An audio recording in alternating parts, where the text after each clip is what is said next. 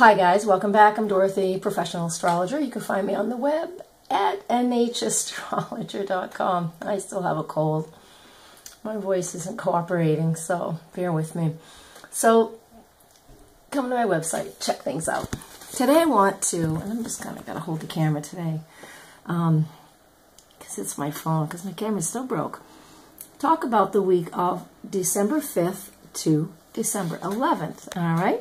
So on December 5th, we wake up in the morning, if you wake up early enough, with the moon in the sign of Aquarius. Now that moon in Aquarius is all about being very intellectual and intellectualizing our emotions. But, you know, it's going to go void, of course, at like 6:23 in the morning. So even if you're awake that early, we're not going to really be able to use this moon for much. And all day long, the moon will be void of course. It basically means we just kind of like will coast. So whatever we're working on at 6:23 in the morning, what are you going to be working on, right? So whatever's going on for the day's just kind of going to coast through. It's going to be not an easy day, because by the time the moon does move into the sign of Pisces, it's not till 11:30 at night. So the whole day, you know what? Take the day off, because there isn't a whole lot that we're going to be able to do. But then again, if we are out holiday shopping, this is a day when, if marketers are paying attention, they're going to have deals on electronics. And we're going to feel like purchasing electronics. So if you feel like it, you know what, then the moon is having its way with you. So on Tuesday, December 6th, with that moon in Pisces makes a connection to Mercury and a connection to Neptune. This is rather foggy. So, you know, there's not a whole lot we can do with this type of energy that's really concrete or grounded. So basically what we need to do here is just to trust our intuition and allow things just to move the way they're moving, all right? But if we can tap into our intuition, that's really a great way to use this energy, and a way to really work with, if you're having a hard time with anything, the best way to use this energy is to play music to help you move through it. The other aspect which is going on all day long is Mars is in Aquarius, sextile Uranus and Aries. That means they're in each other's zodiac sign. Technical term for this in the astrology world is mutual reception. That means they are hanging out with each other and they get each other's vibe, man. You know, Mars and Uranus, when they're together, they create a lot of movement and a lot of activity. This is a very easy aspect, but since they're both really electrified, right? Uranus is very electrifying and Mars is very independent in Aquarius. So we really are feeling the energy of this in a super positive way. Another reason to go out and buy electronics, another reason for the marketers to be paying attention, right? If you can tap into just a little bit of that higher thinking, that Aquarian energy between Mars and Uranus, you're going to have a really active day in coming up with new ideas, new thoughts, new wavelengths, new patterns. See what you can do with that energy. Okay? Excellent. Okay, so on the 7th, the moon in Pisces still, void of course, at 9 in the morning. The last aspect it makes is a square to Saturn. And so when the moon in Pisces, it's like all over the place, knows no boundaries, isn't interested in being grounded whatsoever. But with that aspect to Saturn, Saturn wants us to work hard. It wants us to have boundaries. So the square aspect between the two this could actually be rather difficult. They are both mutable signs, but Saturn and the moon in a square like that just are not interested in working together. So what we really get with this is I want to just be all spacey and just relax and go do this, but we also have somebody harping at us, or even in our own minds, somebody harping on us to get the work done. But since the moon's void, of course, at 9 in the morning, that means that last aspect to Saturn is the last energy that we get to, it's the only thing we have momentum with. And the moon will be void, of course, until the next day, until December 8th. At 5:15 in the morning. So we got a whole day on Wednesday. Like hump day is going to be a real big pain in people's butts, because the boss is going to want us to do stuff and we're going to feel very unmotivated.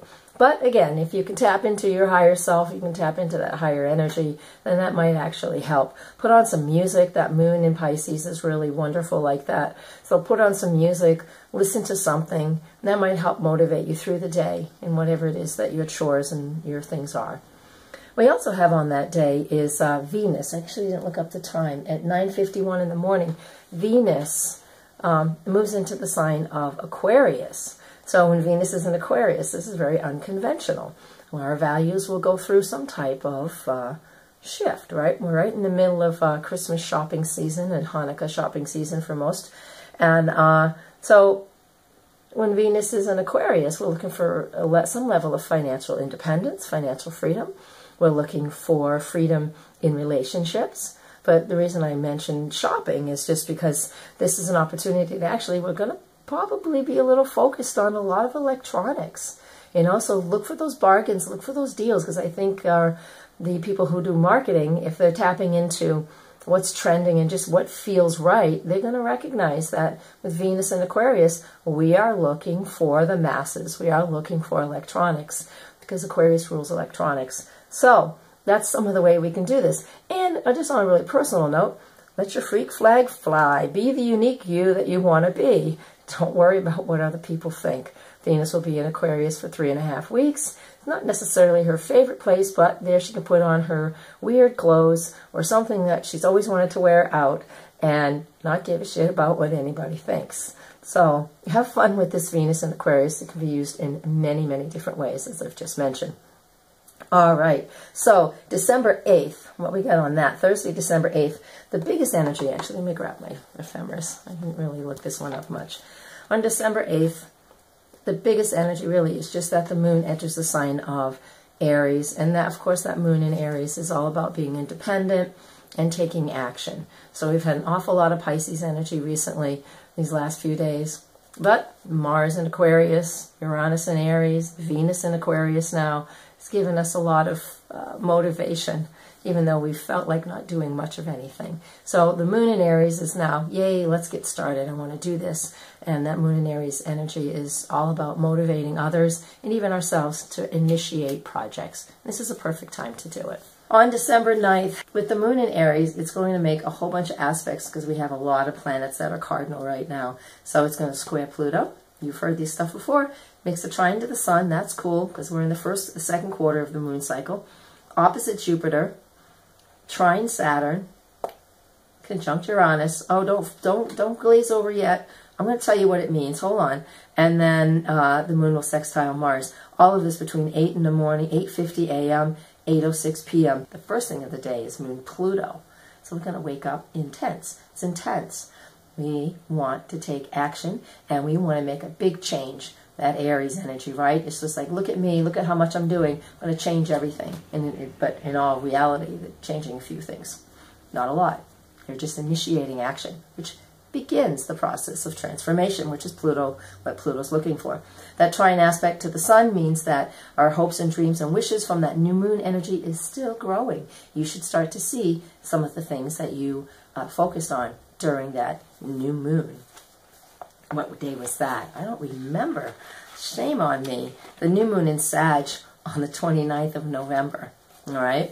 Now, we also have the moon in opposition to Jupiter at noontime, middle of the day. That moon opposite Jupiter is fantastic for one-to-one relationships and legal partnerships. So if you have some legal work that needs to be done, today's a great day to go and say, this is what I want, this is what I need, how do we get it done?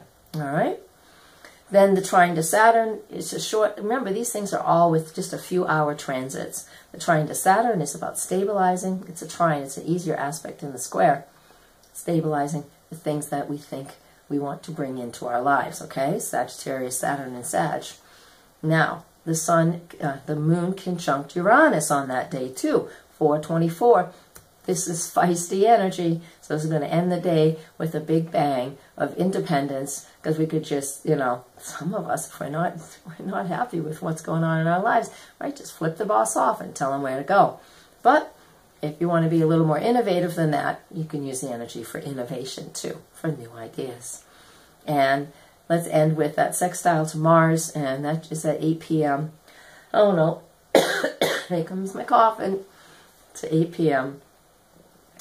That's not bad. Actually, that energy is just representative of, we're not going to be able to calm down a whole lot. Great night to go shopping if you're out and about on a Friday night, or to go out and socialize, because that Aquarius energy, where Mars is very social. The Sun and Jupiter are sextile all day long, and that is an opportunity here to really increase what the ego is looking for. The moon in Aries is very egotistical, very ego-related, and the sun making a sextile to Jupiter is going to inflate the ego as well. So when we go out shopping today, or if we're thinking of other people, or we're doing projects, we really are going to be focused on what is it that I need, what's going to make me look good. And sometimes that's okay, all right? But if it gets too big, like Leo too big, because the sun rules Leo, and Jupiter and the sun are opposite. And so this could be a big opportunity for Leos to really show their stuff and show off and have a great time doing it, right? Good for you guys. So on December 10th, the moon enters the sign of Taurus at what time is it? 7:41 a.m. East Coast. Just before that, the sun and Saturn are conjunct, all right, in Sagittarius. So Saturday is a great day to plan your holiday traveling. I mean, if you're going really far, you probably should have planned a plane ticket way before now. But if you're driving somewhere or there is some last-minute holiday travel planning to be made, the sun and Saturn conjunct in Sag is a great day to do it. Now, we also have the moon in Taurus, like I just said, at 7:41 a.m. It will be in Taurus the rest of the weekend. So with that moon in Taurus, we value things. We value what is beautiful. So when we go shopping this weekend, we're going to buy things that are really, really beautiful to us. It will be it will be the weekend. If we're looking for bargains, hopefully we can find bargains too, because that moon in Taurus has no problem spending money if it's something that they want. But if it isn't, and there's a great deal to be had, they'll have that too. All right? So this is what the whole weekend is like. Saturday is better than Sunday if you're going to go shopping.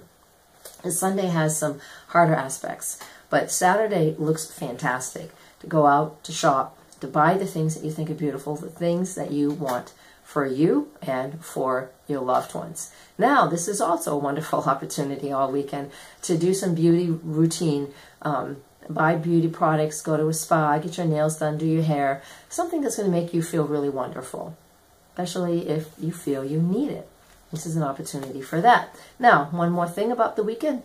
That moon in the sign of Taurus is also fabulous for going out to dinner.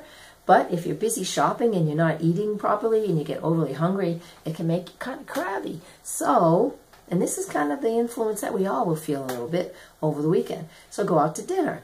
So this is a great weekend to really treat yourself. You're going to go away. You're going to figure out on how you're going to go on a trip. You're going to go shopping for the really expensive, beautiful things that you love. And you're going to eat well. And you're going to give yourself a spa treatment. So, who wants to buy me that? I'll take that weekend. Actually, I'm working at Circles of Wisdom on December 10th. So come in and see me in person. And you can spend your money in a store and buy all kinds of great gifts. Just a thought. Anyways, guys, thank you for listening. Thanks for putting up with this awful cold of mine. I'm the one putting up with it. You're not putting up with anything, right? You just have to hear me cough a little bit.